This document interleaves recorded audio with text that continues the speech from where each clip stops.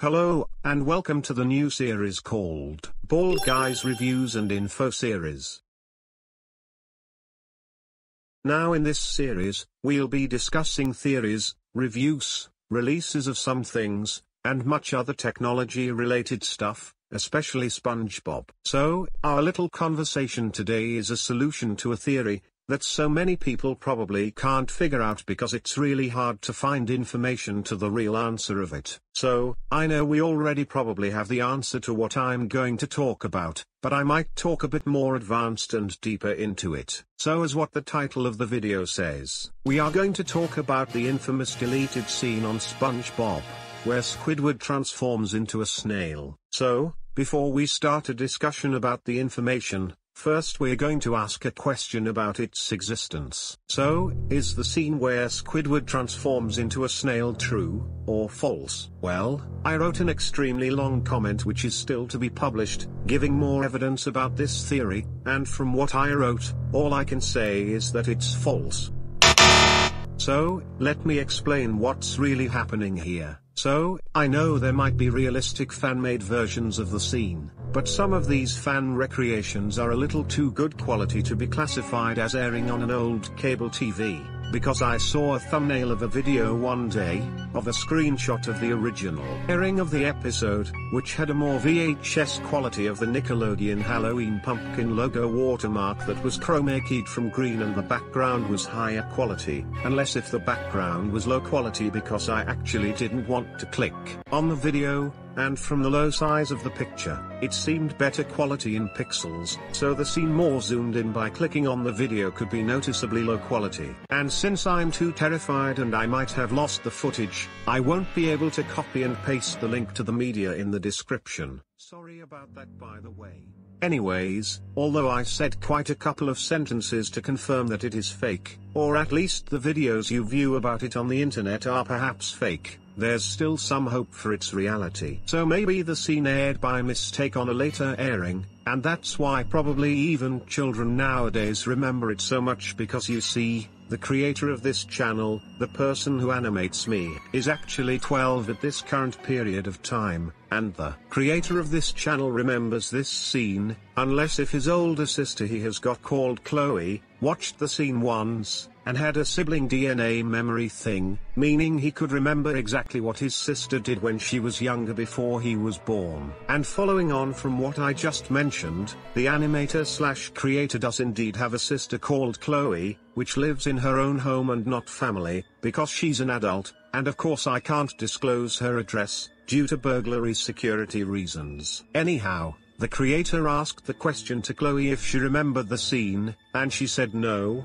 meaning people could be tricking us into thinking it's real. It might just be a false memory after all this time, or actually, I think I'm getting it a little wrong, because his sister was born in 1998, meaning she was watching more preschool and baby cartoons around the year 1999, the year when the episode first originally premiered, where people thought this scene aired, and actually, furthermore, I would also say that some of the scenes with the wipe transition instead of the bubble transition still haven't had a deleted scene removed where the scene would have been placed, which is where the wipe transition is, even though the wipe transitions are known for giving a clue that shows that something was cut, but I believe that's not the case anymore. The only reason why the wipe transitions are used is to skip over to the next scene for time constraints of how long the episode can possibly be. And I'm not saying this scene was removed for the time constraints. I'm saying that there was no deleted scene at all, but rather a basic wipe transition instead of a bubble transition used anyway, because they decided to do a change of transition, you know,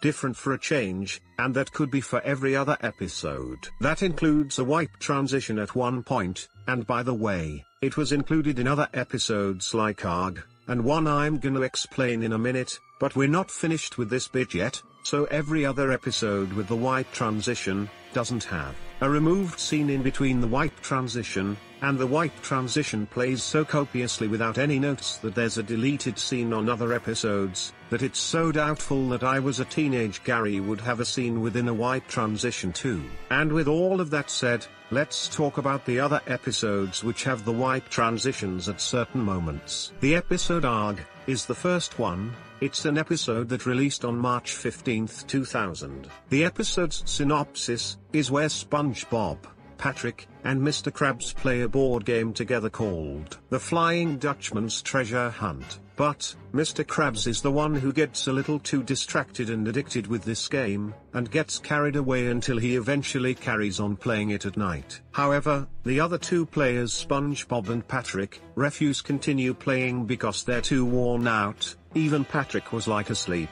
or, bless him. Anyways, in the morning, Mr. Krabs surprised SpongeBob and Patrick that they were going on a treasure hunt adventure.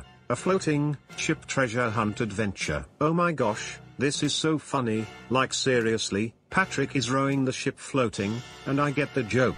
They're underwater, meaning that the ship is of course gonna float. It's like the physics of a submarine. I could cry.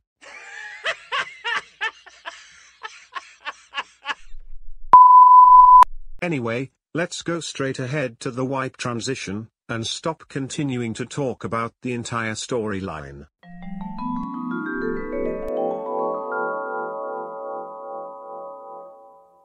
Okay, so before the scene where SpongeBob unconsciously ambles home in the night, it's the tired scene, and then a wipe in between the two scenes, so let's watch it. I think we ought to call it a night, Mr. Krabs.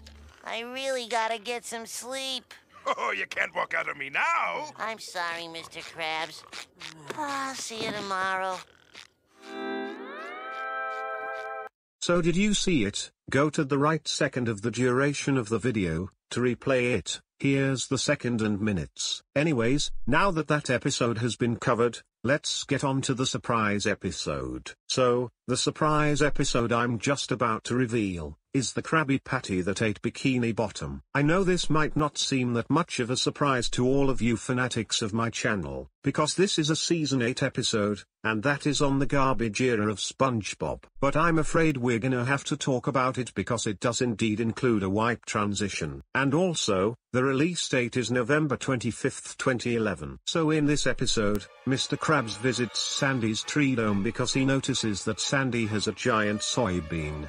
And the scene cut right to the part of him closer to the soybean, instead of showing him walking to the soybean. So, here's the real clip of that transition. Tell me about your giant soybean. This is the result of an experimental growth serum I developed. It could easily feed a lot of hungry people. So, anyway, here's the minutes and seconds for this one. Go to 7:39 to rewatch the transition scene. Anyways everyone, don't worry, we were going a little off topic with the episode, but let's get back on track, shall we?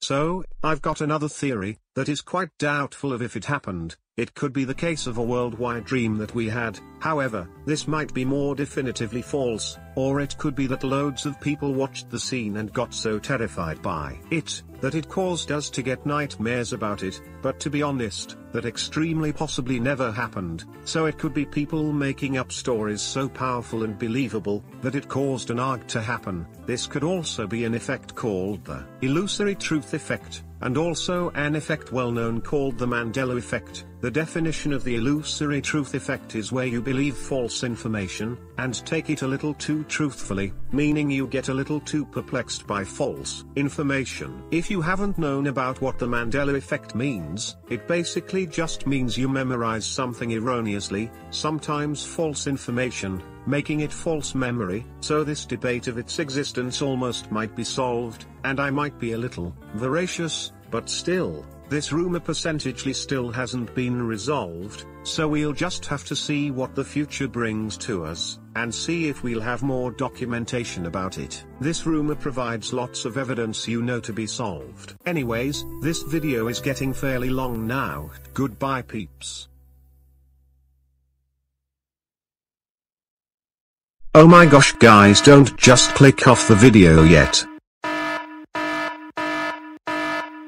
So, I know I might be wasting your time, but we're gonna tell a fun fact. The I was a teenage Gary deleted scene might have been on a VHS tape that someone has got stored somewhere, that on the back of the VHS has a cut-out line sheet of paper saying Blue's Clues and SpongeBob. next to each other on different subsections, so, like maybe someone has a tape of the original airing of the episode after all, followed along with the educational Nick Jr. cartoon called Blue's Clues, and this is quite spooky, especially that Blue's Clues isn't scary at all, compared to that episode of SpongeBob called I Was a Teenage Gary. So yeah, now you can really leave, goodbye.